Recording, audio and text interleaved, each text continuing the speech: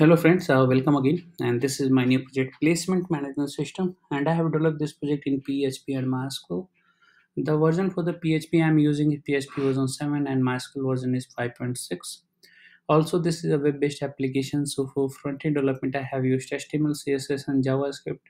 Also, some of the jQuery library I have used, like for form validations, integrations of the date calendars, creating sliders, and for many more things I have used the jQuery plugin, right?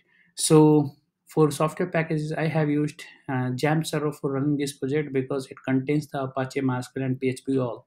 If you have WAMP server, then you can configure this project on WAMP server too. So let's start with the functionality, go to what are the features available inside this project, what the functionalities we have implemented inside this project, right? So the project title is placement management system, and it's a major project developed in PHP and MySQL. Major project because it has three types of login, right? You can see admin login, company login and applicant login. Three types of login, right? I will explain you all of the logins here. So this is the home page, right? You can see this is the home page and all the contents of this home page are static. This is a static page, about us page, and this is also a static page. There is nothing dynamic on it. This is all companies, right? All of the companies which has been added by admin will be displayed here. If you want to see the details of that company, just click on the view details. You will be able to see the details of that company.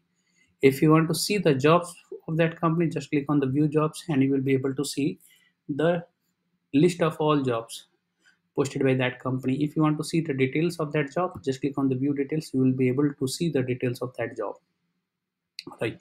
So this is all companies and these are view details and view jobs. This is all jobs posted by different companies will be displayed here. This is a login and there are three types of login. I will explain you later. This is a registration. This is the applicant registration. If you are an applicant, then you can register as an applicant, and if you are a company, then you can register as a company, right? This is a feedback form and it's a static feedback form. I'm not saving the value of this feedback anywhere. Even I'm not sending any type of email and SMS from this page. Now I'm going to log in as an admin. So the user ID is admin and the password is test. Once you log in as an admin, then you will get this list, right? These operations admin can perform. Here, admin can add the company, admin can add the job also, right? So these are the dynamic drop downs, and the value of these drop downs are coming from the database, right? These are the reports, right? Here you can see all of the reports posted by here all of the companies report, right? You can edit and delete the record from here, right? You can search the company from here also, right? If entries exceed more than 10, then the pagination will start working. This is a company listing. I already explained you. This is a job application report. All of the applicant who has applied for the job will be displayed here, right? If you click on this, then he will be admin will be able to see all of the job details with company details and the applicant details.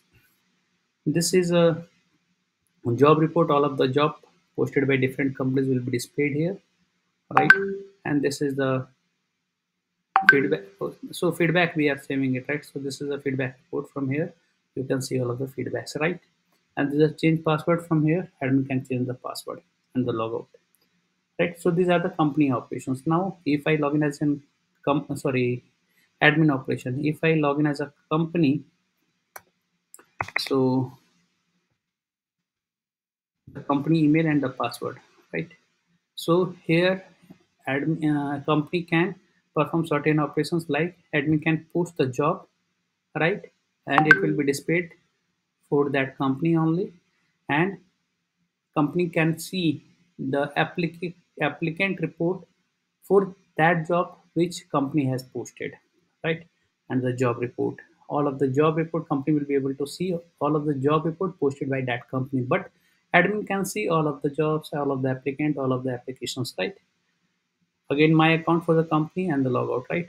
And the one job applicant report, and company can see all of the applicant details here, right? And the logout.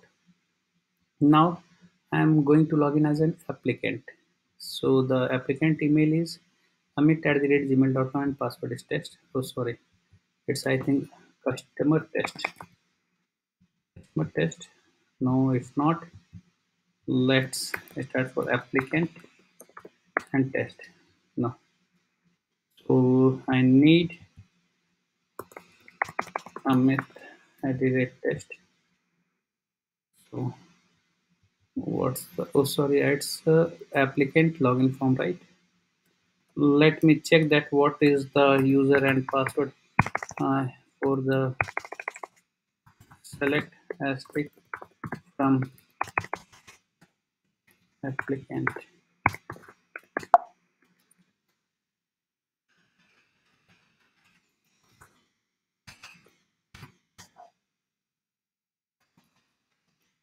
Uh,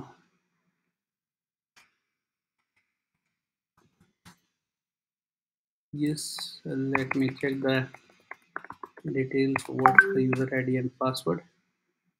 Yes, it's email and password, right? So the email ID is this and submit, right?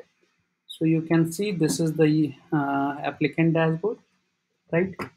From here, applicants can see all of his account details, right? So my applied job, he can see all of the jobs applied by him, right? He can see all of the details here, right? All jobs, he can see all of the jobs. He can see all of the my applied jobs.